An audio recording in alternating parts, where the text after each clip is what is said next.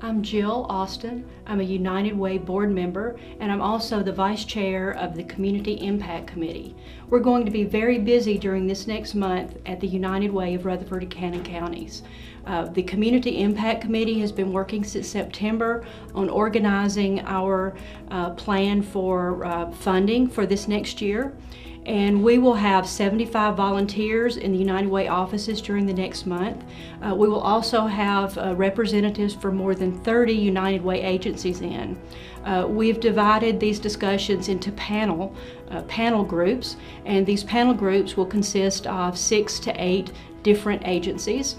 We will spend a full day with these different 5 panels listening to what the agencies need, what they do, what their wish lists are, and then we will also ask lots of questions and get lots of answers.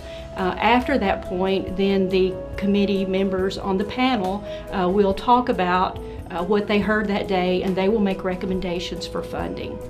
After all of those panels have met, funding decisions have been recommended by each of the panels, that information then comes to the committee that I'm on, the Community Impact Committee.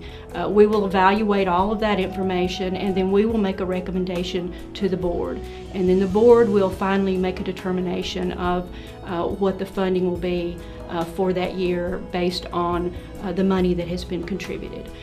We always have a difficult time with this because there are always more wishes and more needs than there is money to provide.